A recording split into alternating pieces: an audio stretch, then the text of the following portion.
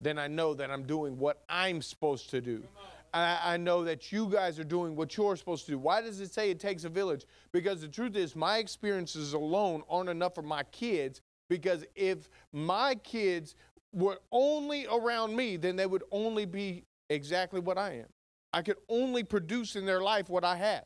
But you guys have stuff in your lives that I don't have, that my kids might need. Right? You put a seed into the ground, and you got to give it water, you got to give it, and then you start fertilizing it, and you start putting, why? Because there's things in that ground that affect a plant differently, right? That's why if you have a citrus tree, you put it into Miracle-Gro Citrus, right? Because you want to put them into the ground that's going to best render the results that you're looking for. So when I came to this church, one of the things I was looking for was not just a place for me to serve. It was for a place for me, my wife, and my kids to serve. Because I recognize there are soils that are best for certain situations. And my kids needed this place as bad as I did. They didn't know it. They didn't even exist yet. But I knew from the Father that I needed to put them into good soil. And I'm grateful for the little country church because it is exactly that. Jesus was a disciple. Jesus never fathered anybody. Yet, he had hundreds of disciples. Now, we talk about the 12 because they were the close ones. But there were literal hundreds of disciples of Christ. And why is it important? Because we recognize that the mantle of father isn't just siring a child, but rather seeing that thing to fruition, seeing that thing to its greatest. That's why after Jesus died, he didn't just leave, because he recognized he still had some stuff he needed to put into him, right? When we leave this planet, we realize that, you know what, that's it for us. I can't keep fathering my kids. My ideas and the things they've learned from me, that keeps going on in their minds, but I can't physically speak to them anymore. Jesus had that opportunity, and so he did. He took the opportunity to further their lives, and what is that for us? That's you guys. If I happen to pass away tomorrow, the reality is it would be on you guys to help render the children up in the way that they should go, right? And so that's what Jesus was saying. He's saying, look, I'm going away and I'm preparing a place for you, but the truth is that after I leave, the responsibility falls on you. You're going to have to raise up disciples of your own, whether you sire kids or not. I mean, we don't really know if the disciples had kids. Peter was married. We know that. Doesn't say that he had kids or not. But the truth was, it wasn't in them not to father. It was just in them to raise up the next generation, to be able to pass along the faith that was instilled by Jesus. So today, in honor of Pastor, and as much as he loves acronyms, and if you've been around this church at all, you know Pastor loves acronyms. So today I wrote my sermon strictly out of a acronym for him, because I love you, Pastor, and I thought it was funny, honestly, because it's not really how I think. It's not. I don't even think that way, but Pastor does, and so I thought, I was literally praying about it, and the word Father came into my mind, and I was going, yeah, I got it, Lord. Father's Day. No. Father came to my mind. I said, okay, I got you. So I'm going to spell out Father for you guys in an acronym today. First is faith, right? So one of the things that I see in America especially, right, any Western civilization, our idea of being a good dad is leaving as much stuff, and I'll be nice and use stuff, as much stuff as I can leave to my kids. That's my status as a dad. That's where I left them a car, I left them a house, I left them a business. They're going to be good after I go. What good is it to gain the whole world and to lose your soul? The truth is, the greatest thing we'll ever leave to our kids is not stuff. I could be poor when I die. If I left my kids my faith, then I did exactly what the Father called me to do as being a father. Why? Because that's what he was trying to instill into me, and that's what I'm to instill into my kids and the kids coming up behind me, right? Whether they be my kids, my grandkids, whomever, my neighbor kid, whoever the Lord gives me influence into, I'm to reinstill or to plant my faith into their lives so that they can fulfill that which God has on their lives, right? I don't care if they're called to be a doctor. My faith is still being implanted into their lives. And so Hebrews 11:8-12 simply says this: it was by faith that Abraham obeyed when God called him to leave home. Never an easy thing, to leave home and go to another land that God would give him as an inheritance. He went without knowing where he was going, and even when he reached the land that God promised him, he lived there by faith. He was like a foreigner living in tents. And so did Isaac and Jacob. And so did Isaac and Jacob. Those are his offspring, right? Those are his next generation, and the generation after him was being raised up in the same faith, by the same faith, so that they could fulfill the promise of God on their lives. Who inherited the same promise. Listen, the promise that's on my life is being passed through me so that I can give my kids a greater future. Yes, leaving them is good stuff. Being able to give them stuff when I die is a hope. But I recognized early on that that's not the greatest thing that I could ever give my kids. The greatest thing that I can ever give my kids is the same faith that saved my life.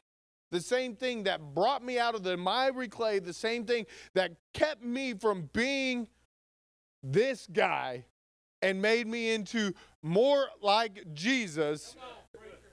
That's what I was called to pass on to my kids. And so he said Abraham was confidently looking forward to a city with eternal foundations, a city designed and built by God. It was by faith that even Sarah was able to have a kid. Though she was barren and was old, she believed that God would keep his promise. And so a whole nation came from this one man who was as good as dead. A nation with so many people that it was like the stars of the sky and the sand of the seashores.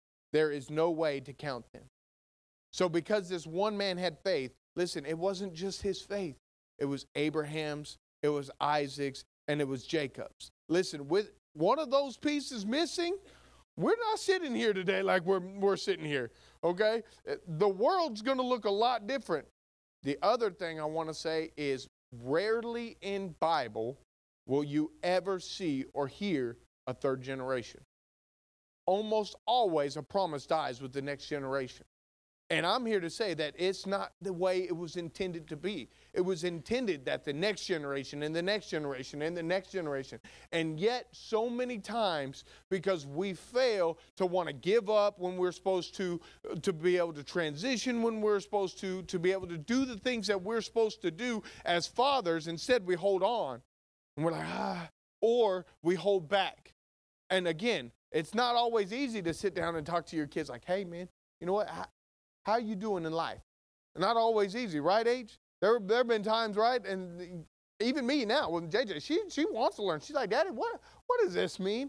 Oh, well, baby, it means this. Oh, okay, you know. But the truth is we got to continually share our faith. That's the thing that's going to bring the next generation. And if I do it right in JJ's lives, her children will see the same Jesus that's in me. And the same spirit that lives in me will be in her and will be in her children and her children and her children. Do you realize the Bible says that I want to bless you? I want to give you that promise for 1,000 generations. And yet, how many times do you see 1,000 generations? Yeah, we struggle in the Bible to see 3 generations. And God's saying, listen, I gave you this promise for 1,000 generations.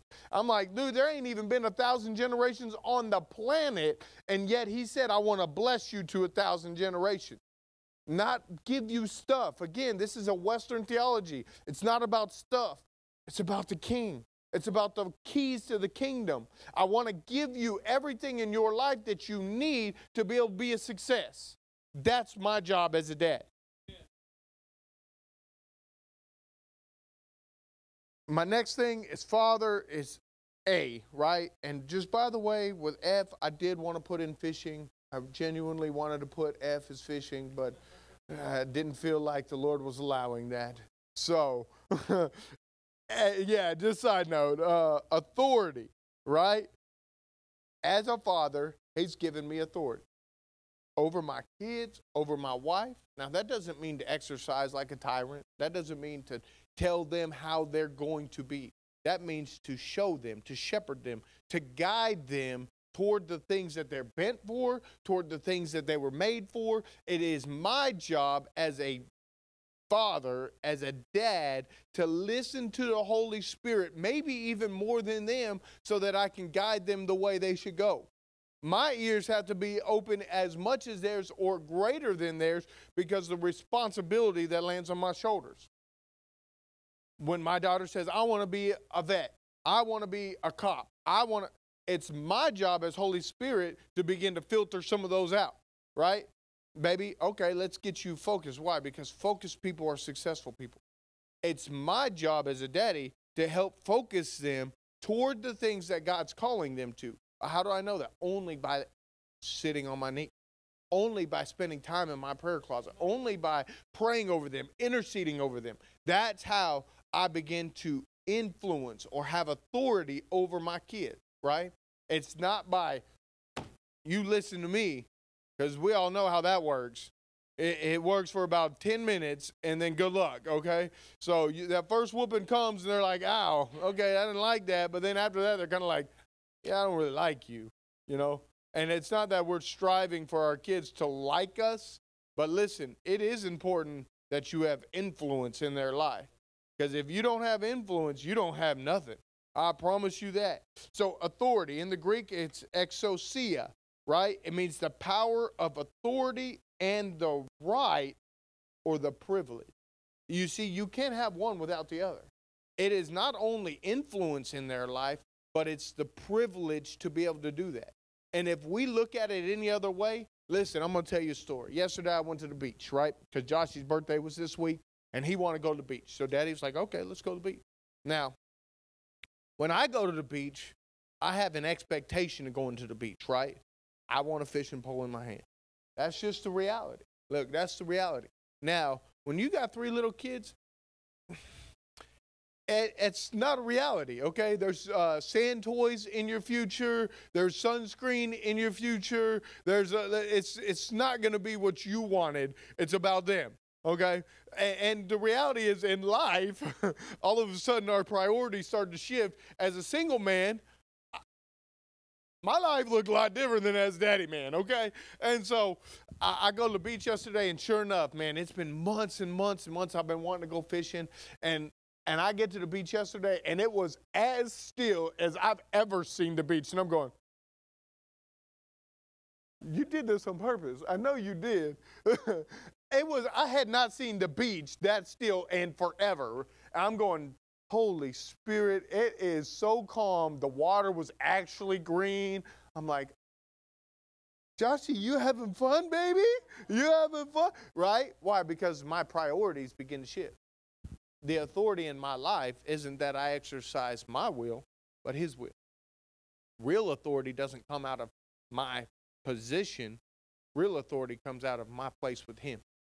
And when I begin to learn that and I begin to express that authority, then all of a sudden my kids become aware of what it means to serve a father, a true father, one that's listening, one that's going after the heart of God.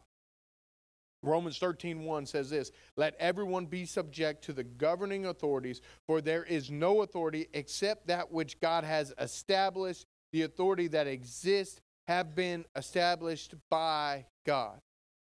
You were not given that authority because you had a kid. You were given that authority because God put that authority in your life. And the moment you say no to that, the moment you're telling Holy Spirit, nah, I don't want that, nah. And the truth is, God is calling you to that. Otherwise, He wouldn't have put that in your life. You are the best daddy that kid could have because Holy Spirit put it in you. Whether it's neighbor kid, whether it's grandkid, it does not matter. The reality is, so as soon as Holy Spirit gives you influence into somebody's life, it's your responsibility to take that up and say, okay, I will do what it is you're calling me to do. That's what it means to be a daddy, to take responsibility for, even though it's going to cost you money, it's going to cost you time, It's going to make your flesh die. The things that we don't like as daddies, listen, that's exactly what he's calling you to do. Why? Because it's teaching you to come into submission. The same way they come into submission to you is the same way that you come into submission of God. To the same degree, hear this, to the same degree that you are willing to submit yourself to God, and they watch, because they are watching, to the same degree that you're willing to submit your life to God is the same willing they'll submit their lives to you. Now, I do realize one day they're going to become teenagers, and they're going to begin to do their own thing, and they're going to want to test the boundaries that you've put in their life, and they're going to want to hang out with people that you don't feel like they should hang out with, but that's why it's so important in the beginning that I establish an authority that comes from God and God alone. If I'm doing it out of my flesh, I'm going to get results out of the flesh. But if I'm doing it out of the Spirit, I'm going to get results that are rendered out of the Spirit. And so I pray that as dads, we continue to fall on our knees and say, God, how can I raise these kids the way you want me to raise these kids? How do I get the influence? Well, I can tell you one way. Go to other people that are doing it. Look at Age. Look at Pastor. Look at all these guys that have done this for a long time. And they're both going, no, don't look at me. But the reality is they've done it for a long time. They know what it means. They know what it's like to go through hard times. They know what it's like. As a young parent, I'm always asking, like, man, am I doing this right? Like, I don't know, Lord. I feel like I was a little harsh there, or maybe I wasn't harsh enough, And so God has established examples in our lives so that we can follow them. Not only did he give himself as an example, but he's put men above you and in your life so that you can follow the example that they've set before you. And some of which you're going to say, I didn't really like the way he did that. That's the truth. Like, I don't really like he does this. Maybe I'll do it a little different. That's okay. That's part of the example that God's put in your life so that you can see the things you want and see the things you don't want to, right? I had a pastor tell me one time, he said, David, anytime you go into a sermon, he said, remember this. He said, you eat the meat, spit out the bones. There are going to be some things you hear, whether from me, pastor, wherever, TBN, there's some things you may, doesn't really apply to me. Doesn't really work for me. Okay, fine. But the truth is truth. Let truth set you free. Okay? The first understanding of authority is this, the first understanding of authority then is distinct from power and it refers primarily to prerogative. Right? Prerogative, my thought, right? My thoughts of authority. That is one of the distinct parts about authority. What I think about authority. That's a big part of authority, right? So, my ability to choose, my ability to become a child of God. Those are important aspects of authority, right? Because I have to choose the authorities in my life. JJ gets to choose. She can choose to come under the authority that I am in her life, or she can choose not to, right? And every parent said amen, because there's sometimes that, you know what, why do I have to spank my child? That's right, I spank her. That bugs you, I'm sorry. You're going to have to forgive me. I read the Bible. So listen, the truth is JJ's going to have to come under the authority that I am. Otherwise, it's not doing her no good, right? She's going to have to choose to submit herself to that, okay? The second part of the second concept or the second thought of authority refers to the power, the ability, the capability to complete an action. So without both of these, authority simply doesn't have its power. You have to have the spanking at the end of the submission. Otherwise, it doesn't happen, right? Otherwise, she never really fully understands. As she sits here on the front row, she doesn't understand. When I say, hey, don't touch the stove, until she puts her hand on the stove and recognizes that's hot, or comes under the authority that, okay, Daddy said don't do that, so I shouldn't, right? One or the other is going to teach her. It's up to her, right? Now, I can grab her hand and keep her from it, and I can grab her hand and keep her from it, and I can grab, but one day, I'm going to have my back turned. I'm not going to be looking. She's going to feel the fire. It's our job not to keep our children from hardship. It's our job to teach them what a hardship is so that they try to avoid them for themselves. Because the truth is today, too many times you watch parents, they're like, oh no, Johnny, I'm going to keep insulation and isolation. I can isolate you from everything in life. I didn't help you. I did not help you from anything. Instead, I insulate you. I put padding on you. I cover you in prayers. I cover you so that when life happens and the first rock gets thrown at you, you're insulated. There's a cushion that has to be broken before it hits you, right? That's my job as a parent. That's me. It's not to keep them from every hardship they ever face. Now, I know that's not Parenting 101 in 2022, but I'm going to tell you, in the Bible, that's the reality. You saw over and over and over again, you have to learn this. Jesus said that he had to learn through obedience. If Jesus had to learn through obedience, listen, who was fully man, fully God, if he had to learn through obedience, how much more does David Clowers, who's fully man, have to learn through obedience, right? Just as my children, they have to learn through obedience, okay? So Ephesians 6, 1-2, children, obey your parents because you belong to the Lord, for this is the right thing to do. Simple. I mean, that's pretty straightforward. You're not like, maybe it's kind of gray. Look, children, obey your parents because you belong to the Lord, for this is the right thing to do. Honor your father and mother, for this is the first commandment with a promise. What's the promise? That your life will be long and well, and it will be good with you. Listen, you want to know the worst thing that can happen to you? Dishonor your parents and your life is long and not well. Okay? It's not like, okay, well, I dishonor my parents, so, God's going to get me. No, he's saying, listen, I want your life to be long regardless of how you act. But how you act is going to determine how good it is in your life. And so honor your parents. Not just, again, mom, dad, look, I say this all the time. My wife will tell you. The Bible doesn't say honor your good mother and father. It never said that. And now listen, again, America, we're like, oh yeah, well, they were great. I can honor them. H, you're such a good daddy. I want to honor you. Right?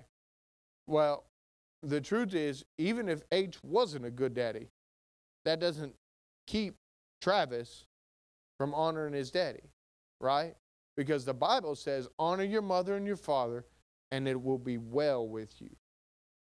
That's a tough pill to swallow at times because, listen, I've been on the other end of it, right? When mommy and daddy didn't feel like that was the best. I still honor my mom and dad, the ones that brought me into this world, of which one's not here and one is strung out somewhere. I still honor them because they got me here. I still honor them because they were still vessels used by God to get me to this place so that I could be in Crosby, Texas this morning. Thank you, Lord, that you used them as a vessel to get me here. Now, Lord, bless them. Help them get over themselves, right? But I still honor them. I still say yes to them only because that's what God asked me to do.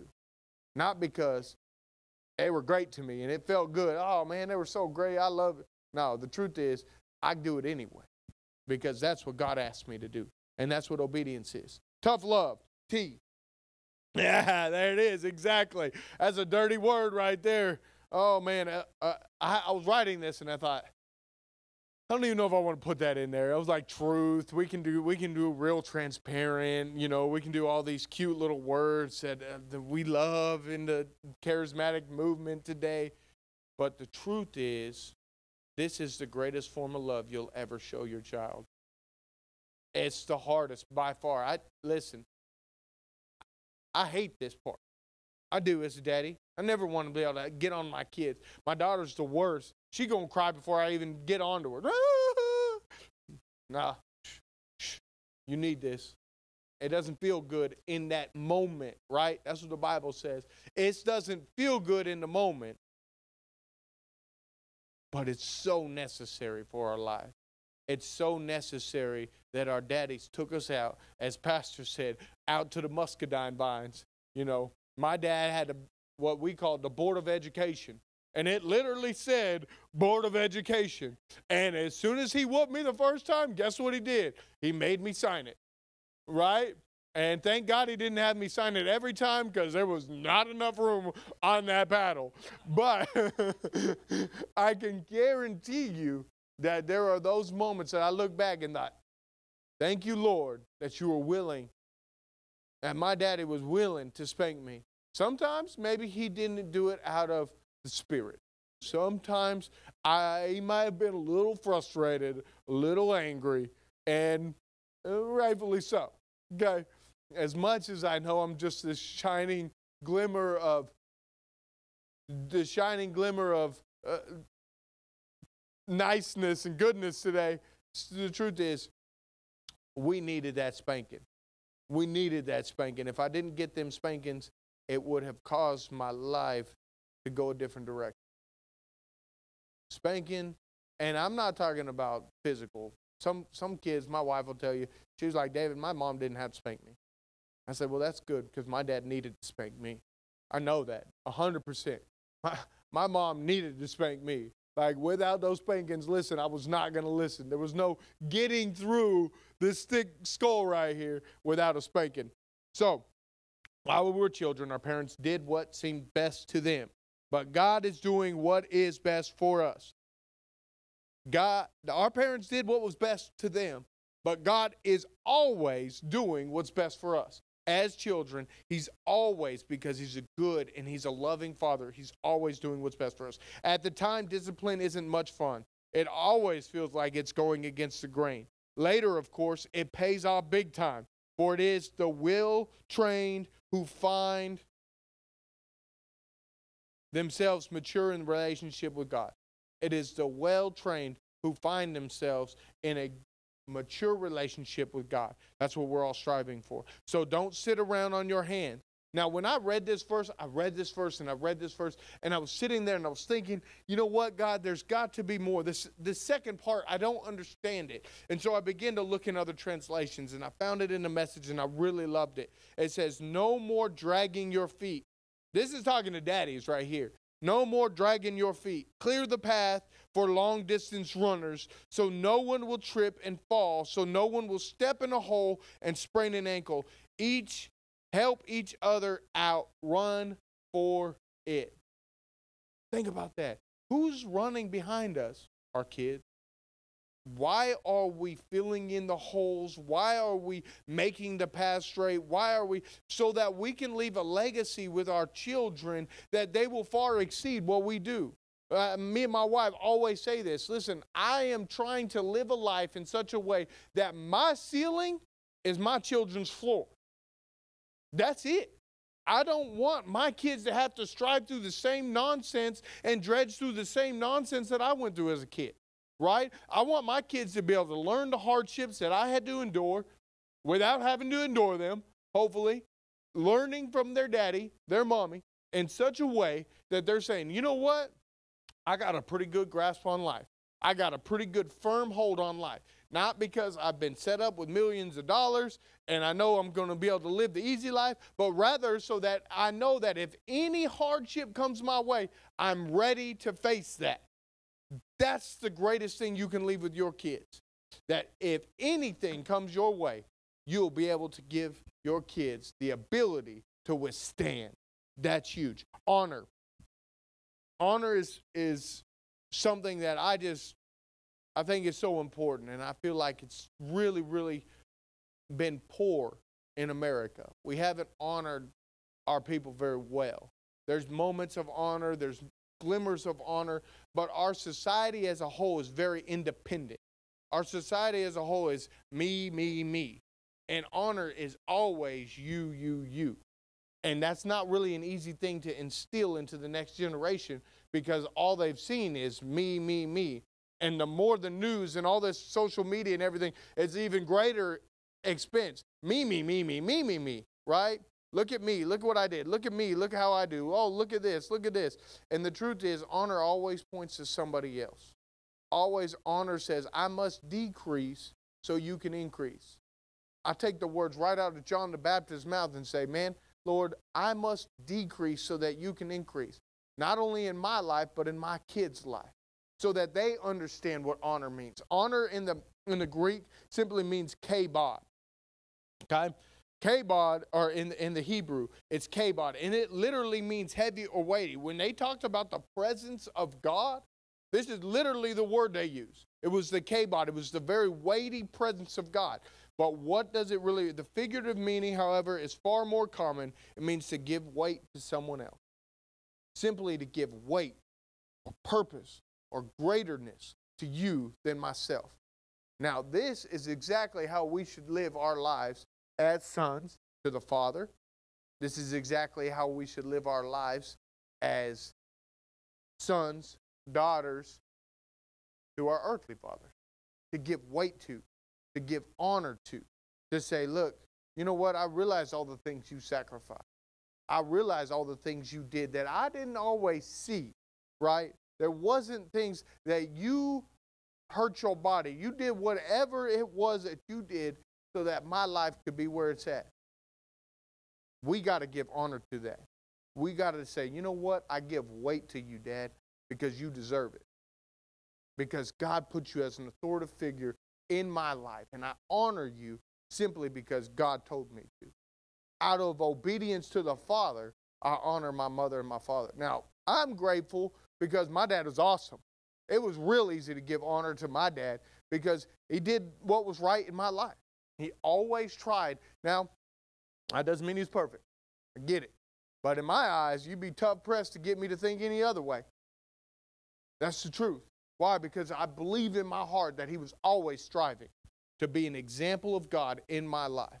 And for that, I can say I am extremely grateful. Again, more is caught than taught. More is caught than taught. Men, live your lives in such a way that your kids, grandkids, mentors, whomever is coming up behind you is catching what you're doing. Because that is what's going to change their lives. I can sit down and teach my daughter everything I want to, but if it doesn't mirror what I'm doing, it ain't going to mean much. She has to see it. We have to be men of honor in order to raise up men and women of honor. If they don't see it in me, they ain't going to be it. Now, my kids see it in me because I do everything I can to honor not only pastor, but my dad, my mom, anybody that's in authority over me. Man, I always try to go above and beyond. That's not to toot my own horn, but that is to say that I recognize that this was an extremely important aspect to life, and I was going to do everything I could to be able to enjoy that. One more page, I promise. We're going to get through this. All right.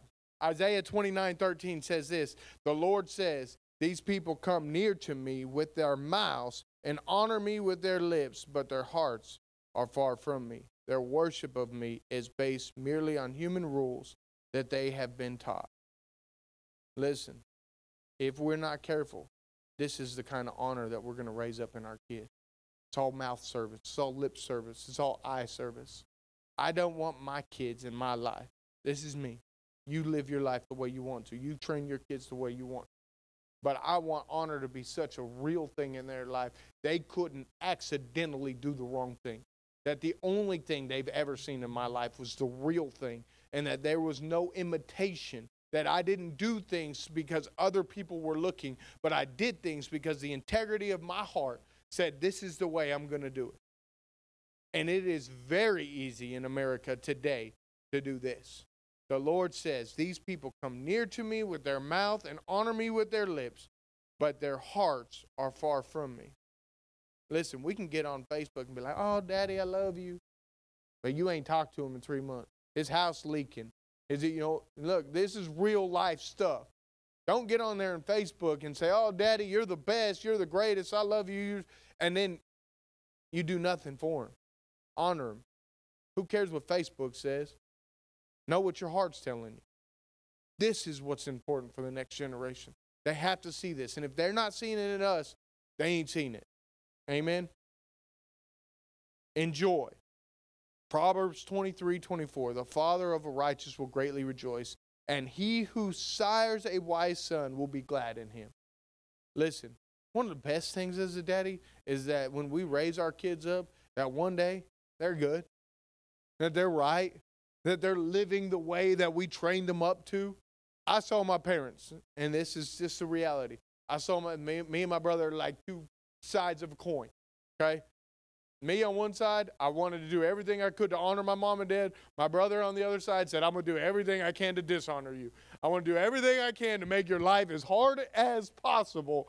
And so I look at my parents and I say, man, the strife that they had to endure with my brother, and all I ever really wanted to do is, now that's not to say that I was perfect, because there was plenty of times that I was on the other side of the coin too. But once I found Christ and I said, you know what, God, I want to submit my life to him, then all of a sudden I found out what it meant to be a son.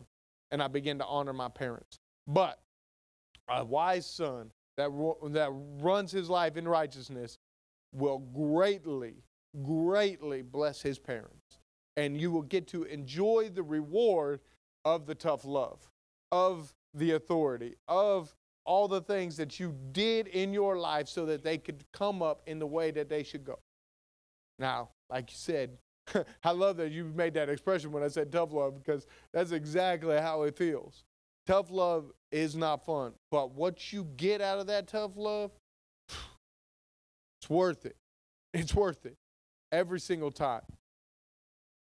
I could not have greater joy than to hear that my children are following the truth. This is 3 John 1 through 4. He's not talking about his children. He's talking about, like pastor, talking about his congregation. You want to honor your pastor? Be this. I could have no greater joy than to hear my children are following the truth. That right there, when pastor gets on there and he sees that you're celebrating your grandkids and you sees that that's good. That's great.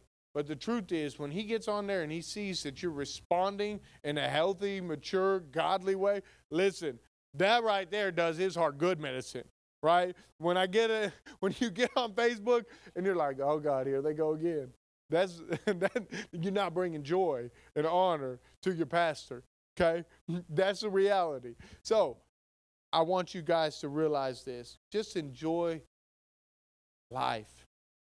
Live a life in such a way that your kids see you living well. Not successful in the American version. Listen, that's cute. That's good. And nothing wrong with it. But don't let that thing be your God. Because if that's your God, then that's all you get to leave to your kids. Rather, make God your God. Let everything else come into subjection to that. And watch your kids flourish in the ways of the Lord. Last thing I'll leave you with is this. Repeat. Repeat. All those things I just said, keep doing them over and over and over and over until you're tired. And guess what? Keep doing it again. Why? Because I found out this. A father's work is never done. A father's work is never done. I don't care. Come tomorrow, Travis, you have a problem, who you calling? H. But here's the good thing. Here's the best part. Because Travis submitted his life to H in such a way, now when H has a problem, guess who he gets to call? Travis. Right? Why? Because that's the cycle of life, and that's the beauty of raising a kid in honor and raising a kid in the way that he should go, so that one day when I'm old and if things ain't as easy as they used to be, I got someone that got my back. I got somebody that will help me out in my old age, right? Because if I keep listening to the men in front of me, getting old ain't for the weak, right? And so I am so grateful for the example that I see in you guys. I just want you guys to hear this. The father title never goes away. Not until I die. And even then, the reality is, just because I died, I'm not JJ's daddy anymore. Still JJ's daddy. That title lives on past me. How they live on is up to me. How they live on is because of the choices I make. Now, one day they're going to have to make their own choices. We realize that. But I can promise you, I can make those choices a lot easier by the choices I make, by the things I do. And makes their choices a lot easier. That's what we're looking for. We're looking to be able to make their choices so much easier that it would be like second nature. It's like Oh, yeah, I already know what to do here. I already got the answers to the test. Because Daddy lived in a way that I know how to face my life when he goes. That's the life that's successful. When I leave a legacy in such a way that my kids don't necessarily need me anymore. Now, they're always going to need Daddy because I'd like to think I'm awesome. At least that's what the card said this morning. Right now, out of a 6-year-old's mouth, take it. Because one day I may need to hold on to those words. But I am so grateful for the fact that I get the chance. Think about this. Think about this. It's a privilege. It's a privilege. Make the most of that privilege. Act like it's a privilege. At night, I can tell you, I'm tired. Get off the ropes course, been hot all day, whatever. My kids want to hang on me. That's the last thing I promise you I want. I do not want them hanging on. I'm like, I'm hot. You guys are little furnaces. Get off of me. JJ's like a stage 5 clinger sometimes. She will not get off of me. And I'm like, you know what? This is what she needs right now. That's fine. Daddy will lay his life aside, lay his feelings aside, lay his desires aside. Say, come on, sit in Daddy's lap. I want to leave men with this. Joseph, you can come. 1 Corinthians 16:13 is simply this. Be watchful, stand firm in the faith, act like men, be strong. My God, if there's any other verse in the Bible that describes a better dad, I don't know what it is. Be watchful, stand firm in the faith, act like men, be strong. When I read this verse, I thought, I could sum up being a daddy right there. How do I do that? Right there. Just do what 1 Corinthians 16:13 says. Be watchful, stand firm in the faith, act like men, be strong. Remember this, it's never too late. It's never too late. Our God is a redeeming God. It says that he can redeem the time. Maybe you've had bad relationships with your kids. Maybe you wasn't always the good father. It's never too late. Sometimes opportunities have passed. I get it. But there are new opportunities that are waiting, that God has ordained for your life. Because being grandpa's right around the corner. Being pawpaw. Being whatever it is that God is putting into your life right now. That's what's the most important thing. I'm grateful for you guys this morning, and I just want you guys to recognize the importance of being a dad. I know I went a little long, but it was because I just felt so much in my heart about the fact that it's never too late, that there really is an opportunity for our lives to just be able to touch someone else's life, to mean more than just my singular life, that my life was meant to touch the other lives around me, that because of me, their lives are better. Taking the responsibility of being a father and making the most of it. And don't act like it's a have to, act like it's a get to. And I promise you, the rewards of that are going to be so great. They're going to be so great. You're going to be able to eat from that tree for a long time. I love you guys. I'm going to pray real quick. I'll let Pastor, you want to close? He wants me to close. Lord, I love you. I thank you. I'm so grateful this morning for the opportunity to talk about being a daddy. Lord, as much as I can glean from your word and try to be a good dad, Lord, you are the perfect example of being a father. Let me to hear those words. Let those words to ring in my mind forevermore, recognizing that it's you that's the ultimate example, not me.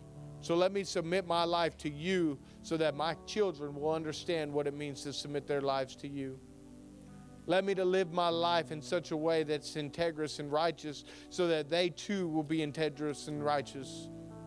Because that's what I want for my kids, to be a success in everything they do.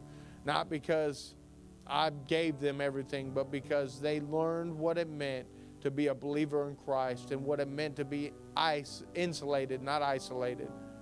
That we would be salt and light everywhere we go because you were salt and light everywhere you went. Let us to remember your example and let us to live our lives in such a way that we exemplify you. As you said, if you've seen me, you've seen the Father. Lord, let me, at the end of my life, let me be able to say the same thing. That if you've seen me, JJ, Josh, and Naya, then you've seen the Father. That over your lives, that your children will be able to say, if you've seen me, then you've seen the Father. Because I'm in tune with you, I'm in touch with you, and I'm listening to who you are. I love you, Father. I ask that you would just bless every man in here. Overflow their lives. Let success find them in everything they do. Let meaningfulness find them in everything they do, because it means something. I love you, Lord. I thank you. In Jesus' name we pray. Amen and amen.